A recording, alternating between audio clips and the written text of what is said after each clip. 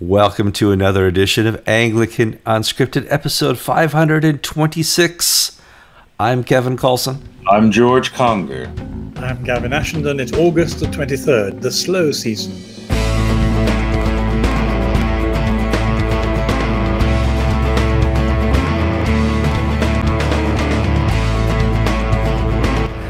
Ladies and gentlemen, boys and girls, clerics and laity alike, welcome to another show. We're here to discuss Anglicanism, Christianity, and the fun province around it.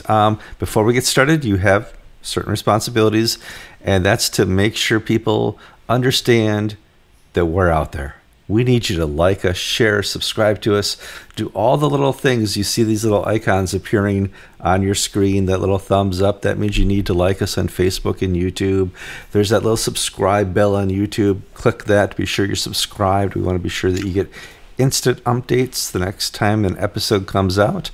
And it's, as Gavin referred to, the slow season.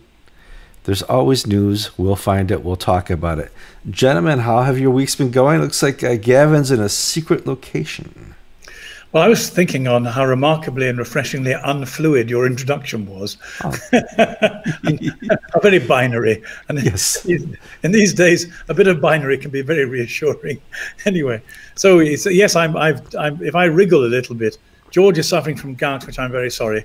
And I've been many hours on a motorbike, and I found it shocking for two reasons. The first is my posterior isn't as fit as it should be for these things, and secondly, that I decided to listen to the Gospel of Matthew. Very good. Yeah. I strongly recommend listening to the Gospel of Matthew being read out. It reminds you of things you might otherwise have overlooked. That reminds me, we have a podcast for those listeners who can't gather and just watch us on YouTube. So, yeah, I get to listen to audiobooks, and I've been listening to lots of some of the recent Christian fare out there. It's very educational, because nowadays I don't have time to sit down and read a book anymore. George, you are a prolific book reader. Well, I do my best. This is our slow season. Good third of our congregation are away this time of year visiting family, or they have summer homes and places like that, or they travel, a lot of retirees. And within the life of the parish, this is also the best time to sort of do I don't want to call it esoteric, but sort of different Christian education, and sort of capture people's interests, because Christianity, if you just only took advantage of its public face in America, it's pretty shallow. In other words, it's sort of happy clappiness. And some really solid Christian education that ties in culture and literature and faith and life and theology, that really is exciting to people. So one of the funny things is I have as many people coming to Christian education on a Sunday morning to study. We just did the libretto of Parsifal and the Grail legend, and we'll be doing stuff like that. I've had many people come to that as I have come to worship, and people would say, "Well, how in the swamps of Florida? We're a lower middle class parish. We have very few people. I think my wife is the only woman with a professional degree, which is different from most Episcopal churches. A lot of blue-collar work people, retired policemen and things of that nature. And yet people are hungering for an understanding of their Christian faith that works out more than just something soft and silly like the Joel Osteen TV shows. So perhaps I'm in a reflective mood, but it's really exciting to see people who've never been exposed to the glories of our Christian heritage, just getting it.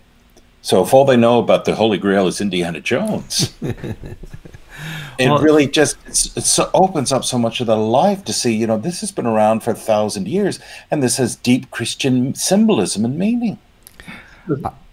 I can't tell you how many times I've read the Bible through. Lots. But every time I open it, there's something new. Mm-hmm. And I think that was the God's desire for Scripture, that it was not just a static book on a shelf, that it comes to life in the life of a Christian. And I find that in church as well. There's something new. And I find that in Anglicanism, even though I read a prayer book, even though I have daily office, there's something new here. And it's an encouragement and embodiment that draws me closer to the Father. And yeah, it was a well-designed thought plan, whoever put that together. There's a very good book out this summer called by an Australian journalist called Greg Sheridan, called God is Good for You. And one of the things he does is to ask why it is that the West seems determined to forget Christian culture in a way that George's parish isn't forgetting it. Because I think, George, your parish and perhaps bits of America that you represent are kicking not kicking the habit, are working against the grain. Sheridan's book is a really quite well-written expose of why it is the West is turning against the faith. But back to what Kevin was saying, every time I listen to chunks of the Bible being read out to me, particularly from something like the Gospel of Matthew, when one's reading the Gospel, John's the mystical one likes to get lost in, and Mark for a bit of fun, and Luke soothes you. I tend to avoid Matthew unless I have to, because I know he's really hardcore and fierce. But as I listen to the fierceness of Jesus, the fierceness designed to rescue people who were up to their neck in something that was going to kill them, just like Kevin was saying, one realizes that there's so much one hasn't heard, that one needs to hear. We have to put ourselves in the way of listening to the word. It has such extraordinary power to bring us to life and to rebuke us and to shock us. Again, I thought, no wonder you didn't have many followers, Lord. This is harsh stuff. It's hard, yeah. Well, every time somebody came to ask him about money, they left unhappy, So. But there's a one-size-fits-all mindset in so much of the church today, especially coming from the management culture of the church. And one of the things we've been discovering here is that the neglect of the aesthetic, the neglect of the sensory, solely in favor of the pragmatic, does have consequences. When you try to dumb things down, when you try to package things down, and don't allow music, art, literature, all of that to be an adjunct to speak to you in hand with Scripture, you're closing the door to, you're making life impoverished. And as I look at the Episcopal Church, as I look at the Church of England, it is so terribly impoverished because they have forgotten so much of what has gone before and replaced it with what is so silly. Well, the shock that I had listening to Matthew was the reality, time and time again, of evil, the reality of Satan, the reality of sin, the enormity of the spiritual struggle, the fact that some people were never going to get it. I mean, God alone knows what happens on the last day, but this division between those who get it and those who are somehow rendered soporific or passive or supine by Satan. And I thought, why don't I hear this read out in church? Have the lectionary people really pruned anything high octane away so it never disturbs the people of God? So much of the 8 chapters I listened to of Matthew on my motorbike in the dark dusk, I haven't heard read out in church for a very long time. Well, it's interesting because there has to be a limit as well. I don't want to wake up and find that George installed a helter-skelter because he wanted to let the people of his parish experience God in a new way. I woke up and I saw a picture of a bishop at the top of a helter-skelter give a sermon before he rode down the slide himself. Have we talked about that? We talked about the helter-skelter. We've not talked about the bishop yet. What's the update, Gavin, from the Church of England on this? Well, this story is running and running. It must be because it's August. But yet again, I was reading the Times this morning, and there I am described as a rent-a-quote misery guts or something similar. on the back of the Helter Skelter in Norwich. So yes, this bishop stood up and preached a sermon. I think one of the things this is doing is to divide the church, quite usefully, really, into those who see the church's role to captivate, entertain, I think seduce, really. It seems to me that this whole exercise of entertainment in cathedrals is an art of seduction. It's to try and titillate people's interest, to bring them in to the holy place. But then I'm not sure anything happens at that stage. I'm not sure, for example, I haven't heard what Merrick said in his sermon, nor have I heard that there's been any conversions or repentance as he hit the bottom and clutching his mitre. But there's a very interesting theological point here. One of the books I want to write before I come to judgment is about coded humor in the New Testament, because I think there's an enormous amount of it designed to make us laugh at ourselves, to shock us into some form of a moment of disclosure. But it's there in order to try and open us up to the reality of God. Jesus doesn't do a lot of stroking and entertaining. He's always provoking and opening people up. And my fear is that in the interests of trying to get people's attention and seduce them into a relationship with God, which is not a very good way of doing it, that Anglicanism is seeking to entertain people, and I don't think it's going to have the right effect. Well, I think Christianity is about to see its biggest growth, because George posted an article by a Jesuit priest that said Satan is just a social construct. He's not real. He's a symbol. And well, if there's nothing to stop Jesus, it's all up and over. George, what's the story you have? Father Jose Sosa. Father Sosa is the Superior General of the Society of Jesus. He's the head of the Jesuits. He was appearing at an Italian church conference and was stopped by Tempe, an Italian church magazine. And he was asked 4 or 5 questions. And the very last question about immigrants and all the sort of social justice stuff that Francis is quite keen on. Italy, the government has just fallen, and the Catholic Church is quietly campaigning against the conservatives for open borders. And so most of the questions were about that. But then there was a final question which says, so Father Sosa, is the devil real? Now, Father Sosa in 2017 got in a bit of trouble because he told the Spanish newspaper El Mundo that the devil is not a real person. He's just a construct as a label for evil. In Mephistopheles, Goethe put into the words of Mephistopheles that Satan is the negation of all good. And what Father Sosa is doing is elevating Goethe to the primacy over the Catechism of the Catholic Church, which says Satan's a real person, Satan's a reality. And so the good Jesuit very helpfully repeated his remarks and amplified them, saying that Satan is a cultural construct. We can't really take it literally. It's sort of the negation of good and all this and that. And essentially, the Francis project of turning the Catholic Church into the worst bits of Anglicanism is well underway, and it's being led by the Jesuits. It's interesting because in this culture, Jesus at most was a good teacher. He certainly wasn't the savior of the world. He certainly wasn't a person who had any divine influence. He was just a good teacher. For the atheist, he's just a social construct. He's something the church created so that they could have power and white privilege over society. And I think this is the same type of argument, Gavin.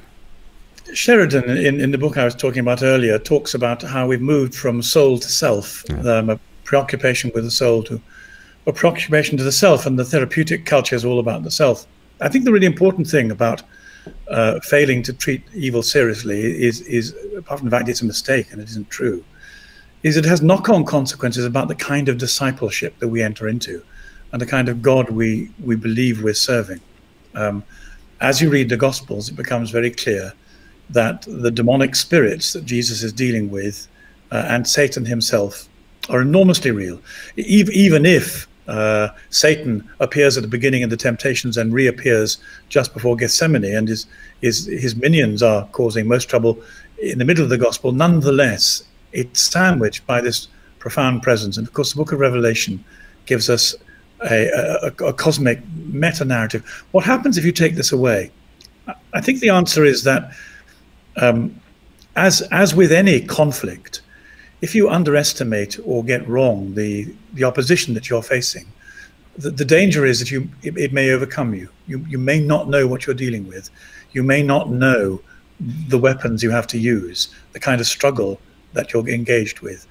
And those of us who've been attacked by the demonic, or have had to encounter it, much to our dismay, find our prayer lives a different kind of prayer life. The Eucharist becomes more important. In my case, Mary takes on a significance that is more than the ingenue Zeffirelli-like teenager who's clean enough to give birth to the Messiah, because Mary is Eve Mark II, the one who demonstrates that humanity can be changed into a new paradigm. There is if you take evil seriously, and in most particularly our Lord's triumph over evil, we then find ourselves, if you like, as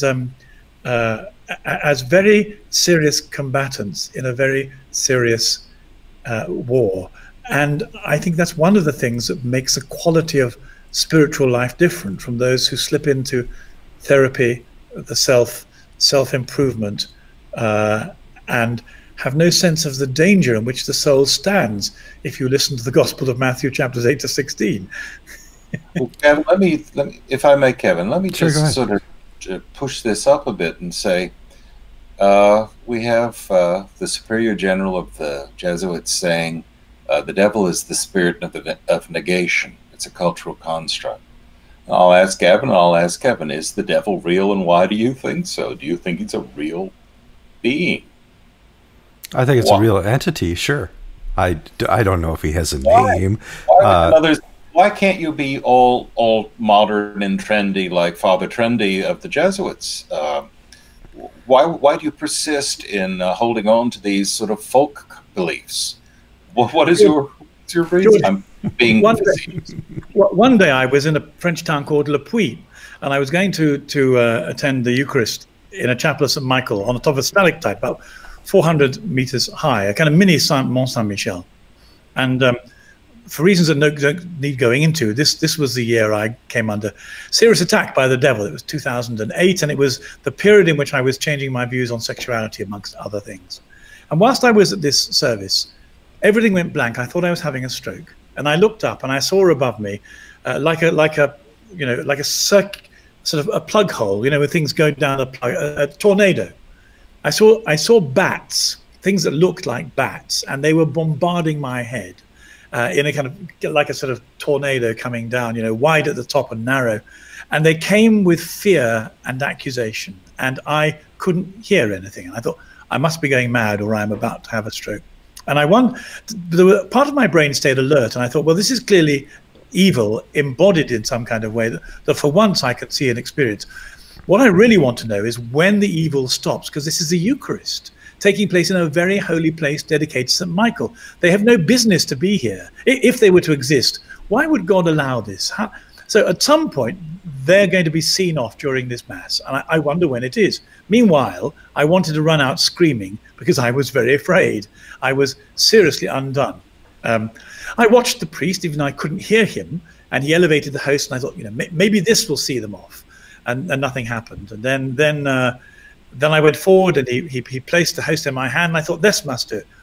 As soon as the host touched my tongue, it cleared. They disappeared, as if someone had switched something off. Now, I wasn't on drugs. I wasn't having an episode. There wasn't any trigger. What was the fruit of this? The fruit of this was make me pray more and repent a lot more. And that's probably one of a half a dozen of those kind of experiences I've had over 40 years as a Christian, though they happened very much at the beginning, and then not at all, and then in the last 10 years. Once Satan has come out from behind the shadows, once you've seen him, tasted him, and above all, his main characteristics are accusation and despair. It's all your fault and you're going to hell, to sum it up. And of course, everyone experiences that. Everyone experiences this dreadful undoing sense of, oh, it's all my fault. Why do I bother staying alive? And everyone is terrified of condemnation, whether or not it's professional or local. In other words, everyone has these experiences, but few people get to trace them back to the metaphysical origins that produce them. And therefore, if you don't do that, you can't really combat them, because you don't know how to pray or which way to pray. But once you've had that experience, nothing would ever make you believe in him as a contra. I'm quite cross with St. Augustine of Hippo, because he's pushed this idea, which has furnished, I think, some of the theological reflection the superior of the Jesuits was talking about. He talked about Satan as being the absence of good. And in one sense, it's true, but it's not true as a whole theology of evil. It's only a small aspect of it. And it mustn't be allowed to stand for it. Otherwise, you miss what's really going on. There's no question about it. In my understanding of creation, the closeness that I experience, the closest walk I can have with the Father is one where I am suffering for him. It's just one of those things. You are drawn closer in suffering. And in as such, it affects my nature and the understanding of evil, of Satan, and the construct we have of the kingdom. It's just, Kevin, it's been helpful. Do you believe that it is just suffering for him? Because there have been times in my life when I have suffered tremendously, and it's not because of my faith. Oh, no, it's suffering in general. Things have happened. Absolutely. Suffering in general, it has been, in my life, a cause exclusive to walk closer. Suffering for Christ has been an even deeper walk with the Father. Now, let me tell you, this isn't 40 years of experience. I've suffered the most in the last 3 or 4 years. These things finally cinched in. That's why there's, and it just, it's kind of these wake up moments of knowing why I walk so. I know why when I wake up in the morning, everybody gets to see what I see. All three of us are WYSIWYG. What you see is what you get. We don't just become more holy when I press the record button. The Gavin who shows up here in the morning, his hair's a little undone. Sometimes you get a haircut, you look nice. That's the Gavin you get to see once I hit record. George, who's sitting there always writing little letters to members of his parish before we start the show. His loving faithfulness as a priest, that's what you get here on the show. Kevin, the entrepreneur and starter of ministries, I'm WYSIWYG. This is what you get once I hit record button. And all that is kind of the formation of suffering at different points of our life that have drawn us closer unto the Father. In order to understand suffering more, there's a very interesting book that's just come out called In Sine Jesu, in the bosom of Jesus.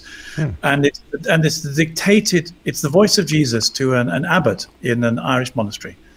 Some people will think it's the abbot's imaginings, but I read 4 or 5 lines of it in a document, and I went, oh, that's Jesus. I know the voice, and I went and got it. And it's a very, very moving book indeed, written mainly for priests, but to everybody.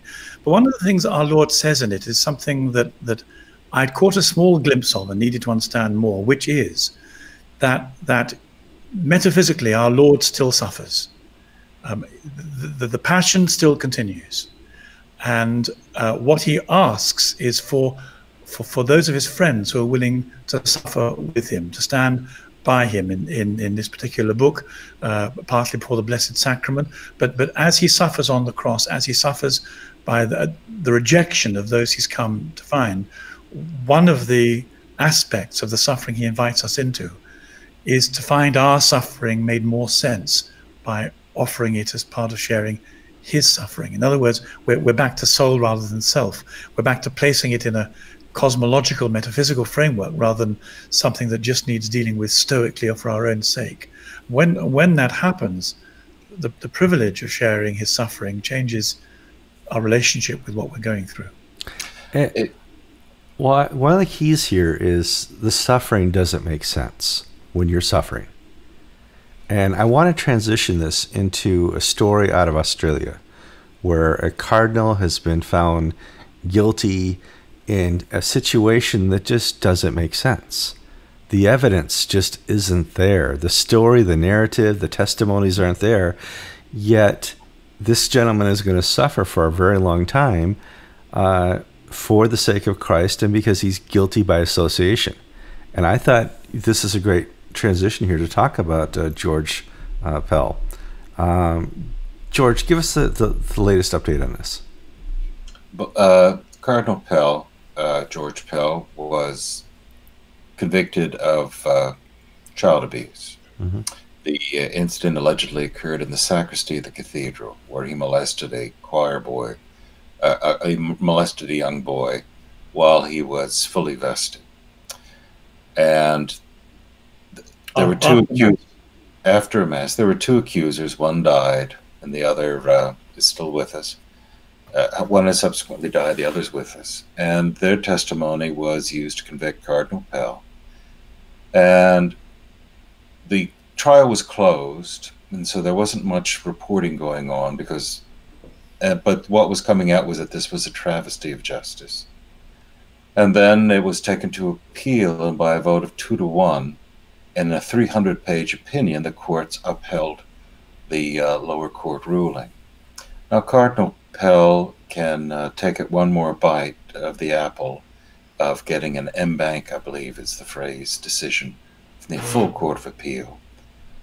And the issues aren't legal, they're more factual, in the sense that the allegations made against him are so fantastical. They're on the sort of McMartin preschool level, if you're an American, if you know what I mean. Sure. Of so fantastical allegations of abuse that physically, logically could not have happened the way they were happening. But a jury was convinced that they did happen. And so it's difficult for Cardinal Pell because it's not a question of misapplication of law, but rather that the jury didn't believe him. And so now he's facing 6 or 7 years more imprisonment unless he's released on appeal. So that's the legally where things stand right now. George, can I just add to some of the facts? One of the things that's made a lot of people believe in Pell's innocence without knowing him is, first of all, the demeanor of the man and his moral courage in other fields of his Christian life. But secondly, this was supposed to have taken place at the end of Mass before he went to a vestry. And anyone who knows anything about a Catholic Mass in a cathedral knows that the clergy are always in procession. They're surrounded by acolytes, deacons, people who are doing things. There's a great deal to be done. It's inconceivable he would have walked from the end of Mass to the vestry by himself. It's inconceivable that people would not have passed. And he was very heavily vested. And without being unpleasantly graphic, an elderly large man, very heavily vested, would have to be very gymnastic to do anything of the things that he was claimed he did in a very, very short period of time that it would need to have taken. The whole thing is so extremely unlikely for anyone who knows anything about the Mass, the cathedral, or Pell. The problem is that that even given this, it was quite clearly people decided to find him guilty. One imagines as a form of sacrificial. A sacrificial person for the whole, even if Pell didn't do the abuse, lots of other clergy did, and they got away with it. So here's guilty by association, absolutely. But we had a cardinal here in Chicago, Cardinal Joseph Bernardine, yeah, who was accused by a person he helped counsel when before he was a cardinal. And this guy had the memory. He went to a prosecutor. He went to his attorney and said, "This is exactly what happened. I remember it like it was yesterday." He wrote it down, and they were about to go to trial. And this guy woke up one day and just withdrew his testimony because he said it didn't happen. And it's just one of those things. You're like, how? this cardinal who's served faithfully for many, many years, had already retired, was about to move on, and he had to put up with this type of thing. And I'm like, I may have misspoken. I'm not sure that was Cardinal Bernardin. I was looking up. Wait, because Cardinal Bernardin generally considered to have done bad things. Okay. Well, there was a cardinal of Chicago who was falsely accused, and I don't know I don't think it's Bernardin. He was 96. I'm looking one up of here. One of the points that people have made is that there are cardinals who have done very seriously Absolutely. bad. Sure. Like McCarrick is probably the obvious example at the moment, who's been hitting on seminarians in a grossly serious way for a long time, with everyone knowing about it. Now, McCarrick is still at large. He suffered a few sanctions. Well, he has to live in a convent in Kansas, so that's not just a mild sanction. But one of the things that people have done is to draw on a comparison between Pell, who most people think is innocent and is suffering despite the fact it's obviously innocent, and someone like McCarrick, who everyone knows to be guilty, right, because of the width of testimony about him, and the church is doing nothing about it. I think, well, I'm not sure where one goes from there. It's safe to say that George Pell will be sharing the suffering of many Christians who've been unjustly accused for being Christian, because it's made so much worse by people who have committed these misdemeanors and therefore give fuel to society to throw at.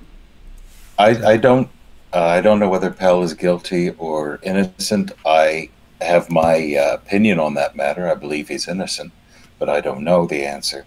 But what I do know is that in my life experiences, my experience of the satanic has been most real, most closely in church settings. I have been at Episcopal events, in my capacity as a reporter or visiting General Convention, where I've had to withdraw, where I've had to leave the middle of a Eucharist hosted by one group because I had to throw up. Sure. Because the palpable reality of evil, of Satan, of demons, was real to me. Now, I'm a hard-nosed evangelical where I like it written in the Bible and logically and choppy, and I can chop it up the way I want. Yet the experience, I mean, why do I believe in a real devil? Because the Bible tells me so, and because I've experienced it. And here's where I'm going with this point, is that I've experienced the devil most clearly in corrupted church environments and institutions. So here we have someone like Pell, who I believe is innocent, and then we have the devil working through someone like McCarrick. Well, and I'd like to move on to George Bell. Sure. I was reading in the newspapers the other day that there may be some legal comeback against the hierarchy of the Church of England on the grounds that they knew that Bell was innocent, but nonetheless trashed his reputation. Our Lord says that even if you don't have George Conger's sensitivity to the presence of evil, you can still nonetheless tell the difference by the fruit, by what works out. And I think there's something really dreadfully corrupt and evil in terms of the way the Church of England has behaved over the victims of sexual misdemeanors, but particularly in terms of the way they've dealt with George Bell's reputation. I'm uncomfortable, Gavin, with what you just said, partially because I've experienced a number of people in parish ministry who see the devil everywhere, who blame the devil. You know, so it's the old Flip Wilson, the comedian's joke line, "The devil made me do it." So saying I have a sensitivity to Satan really makes me uncomfortable, because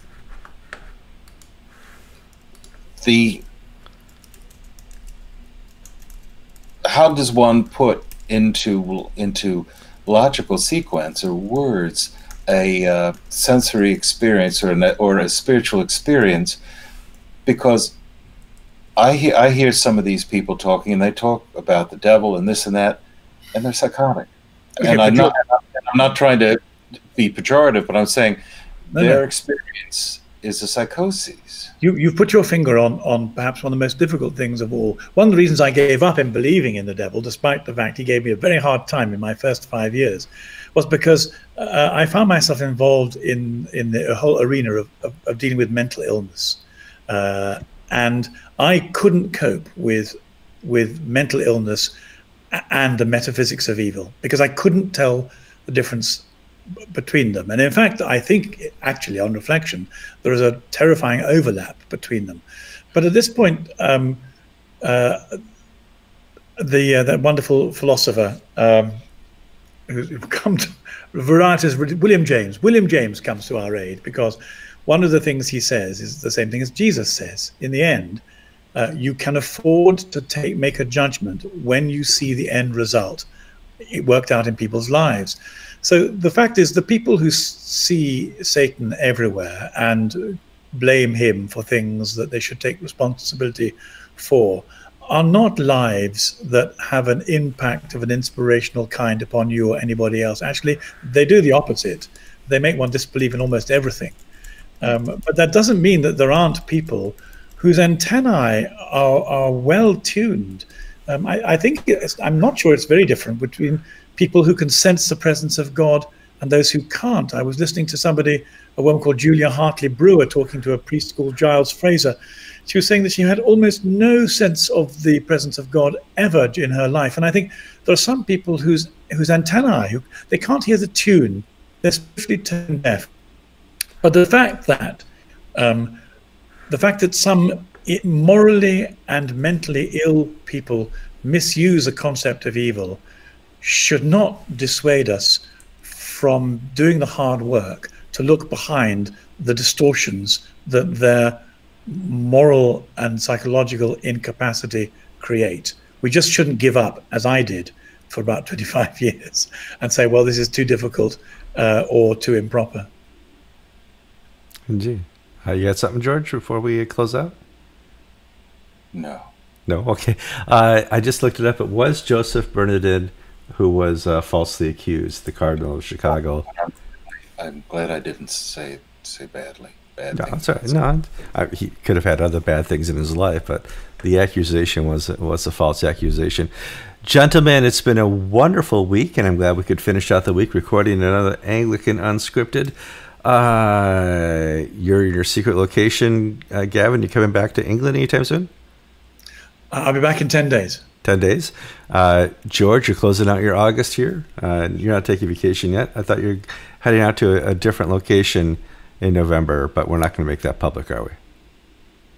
No. Oh, we're thinking the geographical Gnosticism. We're having so much fun. I'm stuck here in the humid east coast of Connecticut. That's the way it works. I'm Kevin Carlson.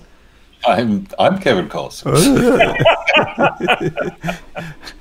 And I'm also George Conger on alternate weeks. Yeah, I too suffer from a small degree of multiple personality disorder, but I try and keep it secret. So for the purposes of the show, I'm Gavin Ashenden. It's August the 23rd, and you've been listening to episode 526. God be with you. Learn to pray the prayer of St. Michael. It's very effective. Boy, this is as WYSIWYG as you get.